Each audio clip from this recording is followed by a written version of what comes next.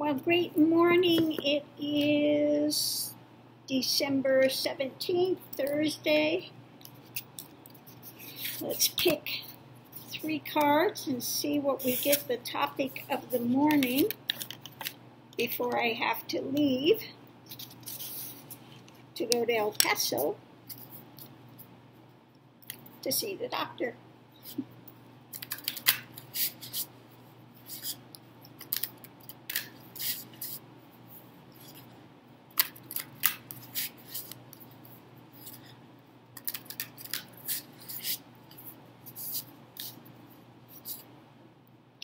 Gift,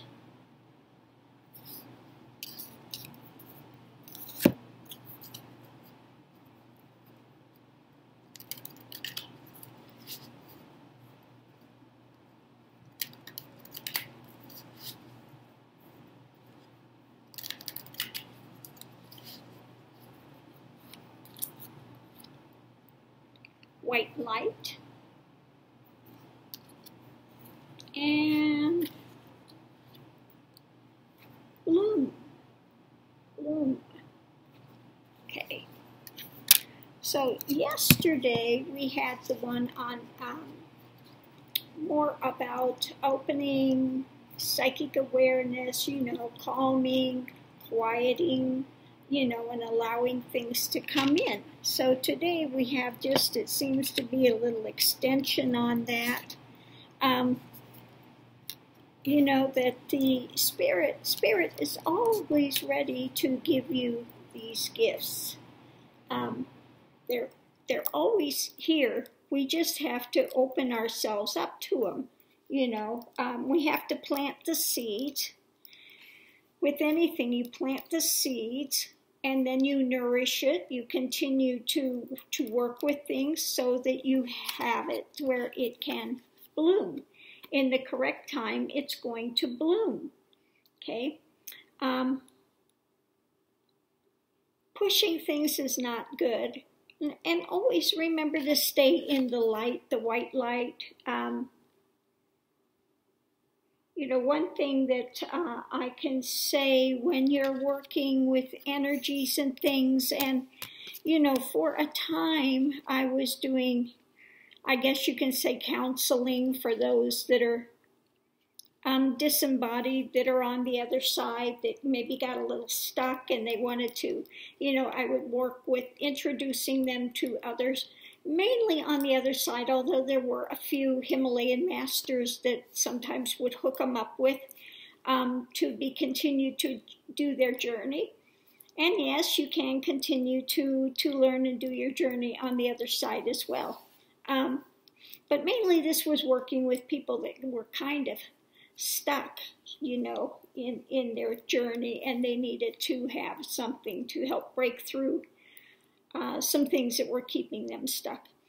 But anyway, the reason I'm bringing this up was to say when working with things, every once in a while you would have something of this dark, a masquerading dark angel trying to sneak in. And what I found that works with them, if you are channeling or doing something like that and you have stuff coming in and you are connecting with the other side, the thing that I found that works is that the negative energies, they may try to pass off as being of the light, to disrupt things, to put in fake information, to put in some shadow things. So what I found is they will not bow to the light of truth. They absolutely, these negative dark energies will not bow to the light of truth. Okay, so that's the thing because they'll say, oh yes, no, I'm here for good purposes. Then do you bow to the light of truth? They won't do it. They won't do it. Okay, so that's a thing that I found works. When you are working, do you bow to the light of truth? And they will not surrender to a light of truth. So that's how I use white light, rather than surrounding myself with a, with the light and things. We're already energetic beings, and if we are of the light, we're going to be projecting light. Okay, so when they come, this is the challenge. We bow to the light of truth. Yes, I know, Mr. Max. You giving kisses? Yes, we're going to go in just a second. Just a sec. Okay, Mr. Max. Okay, just a minute. We're going to go. Mama going to take you out before I go. Mama take you on your walk before we go. We are. You got me right in the mouth.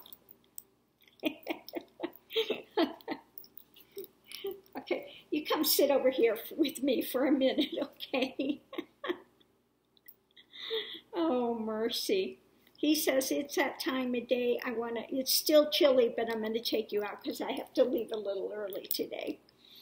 So anyway, yeah, you can challenge him to bow to the light of truth. And that they will not do, okay? So you just continue to hold out, to your guides on the other side, those that are working with you, friends, family, masters, whoever's on the other side working with you. And everyone does have somebody over there to aid them in their journey here. Say, I want those highest gifts, please, please open. Now, I don't suggest that you demand it be opened in a certain way. We never know what gifts are going to come. Just like doing the work with those that were out of body on the other side. I never asked for that. Trust me, it was a surprise when that one came. You can find that on my other channel if you're interested in that segment. I was working with Siddhananda on there, and we were counseling those from the other side, and those are kind of fun and interesting to do. So if you're interested, look up Guru Swami G channel, and you can find those there. And I think they're more listed under working with the other side, okay? You can look those up and see. We had some real interesting characters come through. We have one that's on the other side, and he's like a Naga Baba. And they call him Big Baba Light, Big Baba Light. And we had some sadhu that passed and just thought he was, hot stuff until Big Baba Light got a hold of him. Oh my goodness. So anyway, yeah, no, it's interesting because we had people from time from being in Chichen Itza, ones that were human sacrifice, and those were doing the human sacrifices from Chichen Itza, all the way to, all around the world we had ones coming in. So anyway, it was a very interesting segment of time. I think it must have worked with at least 75 to 100 from the other side, and then when it was done, and moved on, and haven't had anything else like that coming through since. But that was, that was an interesting segment. We started doing the work when I was still in Mexico. At the time, I was down there, and I wanted to visit Chichen Itza. And just, this is something that opened up. I had bought a bunch of stones I was bringing back, and all of these beings that wanted to be worked with jumped into these stones and clung to these stones, and I would hold it, and I would feel this energy and recognized, oh my goodness. So I'll see if I can find one of those, and I'll put the link in the description if you wanted to see how that was working. Working with those from the other side that were, had left the form. Now, I did work with a few that were in body here, a Himalayan master that was still up in the Himalayas, still alive, but most of the ones I would work with were usually on the other side as well. So anyway, I'll put that up. But we all have different gifts that are coming and going. You might find some things open for a while and then you move on to something else. You never know what the universe is going to have. If you say, whatever work the universe has for me to do that I can participate in, I'm willing to do that, okay? And then get ready to see what they bring, okay? But again, always make sure you're dealing with the light, because you can have disembodied entities, dark angels, dark light beings attempting to come in and put out false information. So make sure you check that they bow to the light of truth. When I was working with those, I would work with a pendulum a lot. And you'll see that on those videos. Again, don't be surprised at what comes, what blooms. Again, if you want something to bloom, you have to plant a seed. And then you have to continue to, pull out the weeds when they're growing. Get rid of whatever's there that's going to stifle things, okay? So I'm going to leave this here. Hopefully this has helped someone along in their journey. Isn't that right, Mr. Max? There we go. Oh, you're just a love bug. You are. You're a love bug. So I'm going to leave this here for now and take Mr. Max out for his walk. And then get ready to head up to the doctor's today. And they're going to tell me all about the joys of gamma knife surgery.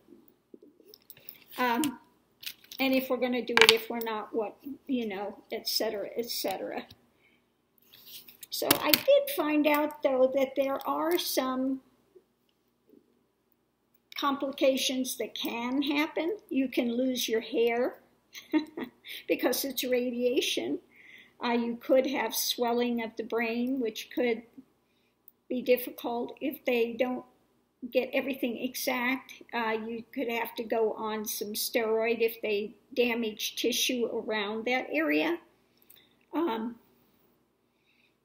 What else was it? There were a few. Oh, you can lose your hearing even with that one. Okay. So that's possible. Okay. Now, the first doctor I talked to, they made it seem like it will preserve your hair, but no, I did more research on it, and you can have that, even with the gamma knife, you can lose your hearing on that side totally. So there are some things that can happen. So you just, you need to be aware of that and, balance everything out. So on that note, I'm going to get ready and take off for the day, and I'll let you know what happens when I get back with the doctor. We'll see what she has to say. Anyway, I've got some new cards are coming. I have a few decks that are on their way. And I've got a new book, Wavoka. He's the one that was doing the ghost dance. Wavoka and the ghost dance.